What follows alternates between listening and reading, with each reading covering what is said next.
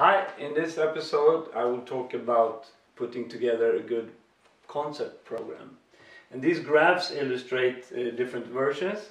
This is a short concert.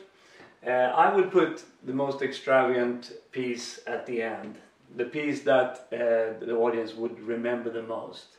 Many times it would be a fast, virtuoso piece, but the important thing is that it creates energy with the crowd.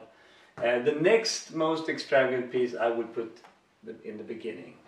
Then I would slow things down and start building gradually up to the end.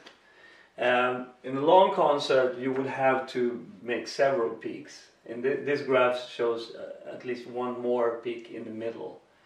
I like to put ballads close to the end.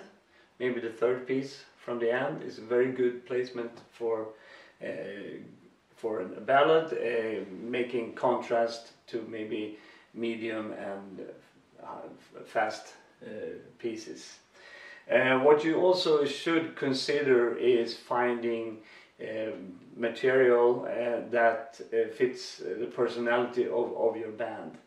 That maybe you are the only band to play this particular piece. That would give interest for the audience.